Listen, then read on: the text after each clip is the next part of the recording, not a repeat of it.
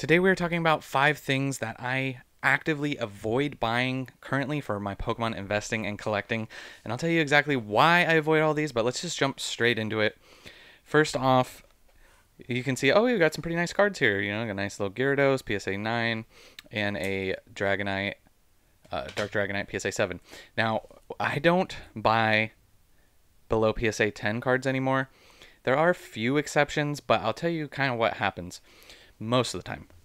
You just start getting into collecting or investing, and when you first start, obviously the price is a big factor, and that's why people go for lesser, uh, you know, less than PSA 10, which totally makes sense.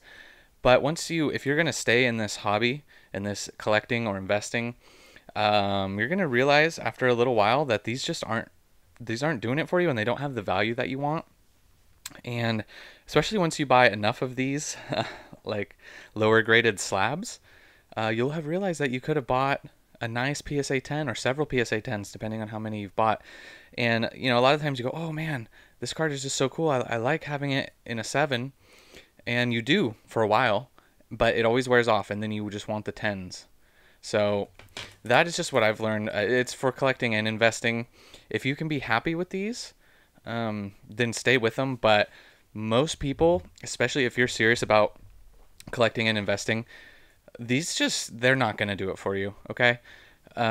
It's just something that happens, over time. So if you want to save yourself some headache, just go straight. If you're going to buy graded cards, for investing specifically too, you need to be getting 10s.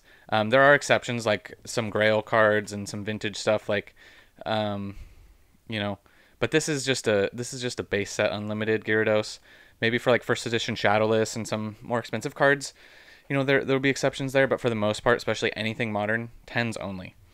Yeah, so that is just one thing that I learned, fairly early on. But yeah, it was a little tough, because I loved graded cards for a while. Next up, we have the good old tins. And you can see I ripped this thing and I opened the packs. And who hasn't been to their local Walmart or Target or whatever, and you're looking to pick up some cards and you end up getting the tins? They're just, you realize, well, one, for investing, they're really just not worth it. Sometimes, depending on the number, pretty much the only tins that are worth anything for the most part, besides the really old stuff, is the ones that have evolving skies. And I just, that one I realized fairly early on, but if you were buying a lot of tins, usually they're not worth it. And not that they can't be profitable for investing, keeping them sealed, but the profit margins are just much higher in other places. Okay, that was a big thing for me as well. I started realizing, I was like, oh, I got some of this and some of this, and then by the time I'm adding it all up, I'm like, I could have gotten a booster box. Why did I not just get a booster box? So yeah, so I actively stay away from pretty much any tins. That also kind of goes with some of the collection boxes for the most part. I will tell you, there was an exception that just came out, the Shrouded Fable, Greninja, and Kingdra collection boxes. I did get did get some of those, because I like those promos. But that's kind of the exception to the rule. Next up, we have sleeved boosters. Now, I don't have a ton of sleeved boosters, but I have a decent amount. And while these can be good investments, it's kind of the same story as the tins. Well, at least for these, they will have more growth. Like, honestly, the tins, they're just harder to move for the most part, depending on what they are. These should be fairly easy to sell as long as you're getting good sets, like Lost Origin or whatever. But this was just the same thing where, also, if you're gonna sell these, you're gonna have to sell them in a lot, which there's nothing wrong with that. Otherwise, if you're selling them individually, that's a lot of shipping. But it just was not really worth it. I wasn't seeing the growth off of the sleeved that I wanted, and I started realizing, same thing as the tins, I could put this money, I bought enough of these, I could have just had a sealed booster box.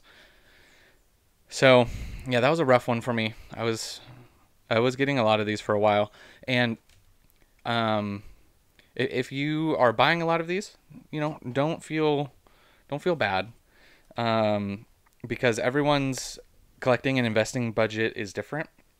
So if all you can afford are those, and because that's kind of where I was at a time, I was like, oh, grab some sleeve boosters here, some sleeve boosters there, and just, but I should have just saved up.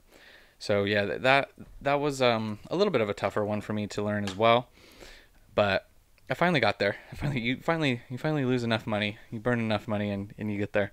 So that's why I'm just hoping to share this with you guys, maybe help you guys realize before you make the same mistakes as me. Next up, these are both nice cards that I really like, but I'll tell you, you notice they're not PSA. So this is another thing that a lot of new collectors and investors fall prey to, um, is getting non-PSA slabs. Now, to be completely fair, I actually really like the look of the SGC slab. I like the black, and I really like this card, but they just don't hold the value. So if you're wanting to resell, or you're wanting to just have your collection have the most value, it's just not worth it. Don't do anything but PSA. But there are a few exceptions for very expensive cards. Sometimes CGC can be worth it if you can get the black label, which means like a pristine 10, like perfect. And the same for, I don't have a Beckett card here, but a BGS pristine, the black label. Same thing. Those can be worth a lot. So those are kind of the exceptions, but as a rule, you just want to do PSA only. It's just, I mean, these are some cool cards. Honestly, CGC got a little bit better. They still kind of suck, but at least I don't have the blue label anymore. The blue label was ugly. And SGC just doesn't have the value, but these are some nice looking cards. And I just don't know if I might have to crack them out and send them to PSA. I don't know. So that's just kind of the predicament I'm in. One of the things that I did not buy these CGC cards.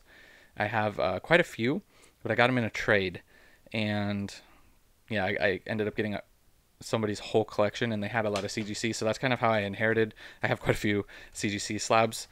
The SGC, I actually wanted to test out their grading service, and they had a special going, so I actually graded this card. So yeah, but yeah, so once again, learn from my mistakes, please. Don't do this. It's just not worth it. It seems fun, and at the time too, when I was a little more new into grading, why I did SGC, because I was like, oh well, this is a card that's not going to leave my collection, and it was $9 a card to grade, so I was like, sweet, let's do it. And I do like I said, I like the look of the slab, but once you get a little bit of that finer taste, you want the PSAs only. It's just kind of the best value, unfortunately. I really don't like that it's a monopoly, that like PSA like owns everything, as far as like market wise, but so that's unfortunate, but it kind of is what it is at this point in time. The next thing up, this one might be a little bit more controversial, but I'm going to explain. So give me a second here. When we talk about this one, you see this Elite trainer boxes.